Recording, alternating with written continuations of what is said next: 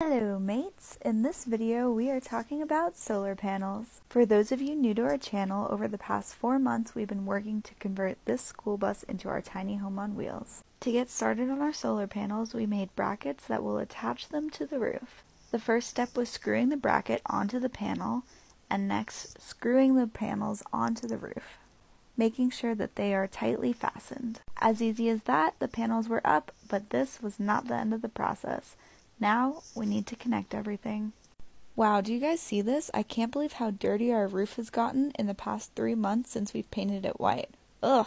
Anyway, here's a video of Jalen connecting everything and deciding where the wires are going to enter the bus. He drills a hole to connect the panels to the rest of our solar system and finally seals everything off with some Flex Seal. We are officially running off the sun. Check out our page for more on the build, and thanks for watching everyone!